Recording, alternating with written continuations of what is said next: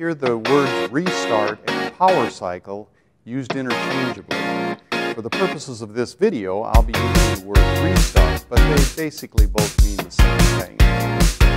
Now let's get started.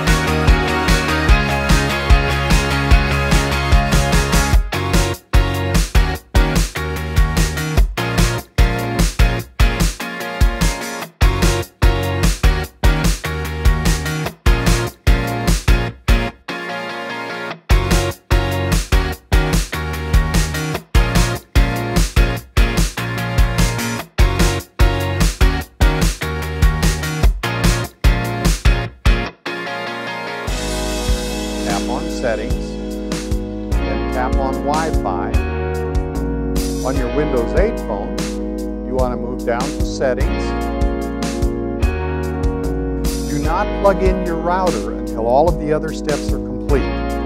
Now let's open your box and verify that all the equipment is there. You should find a Netgear 7550 router and its power supply.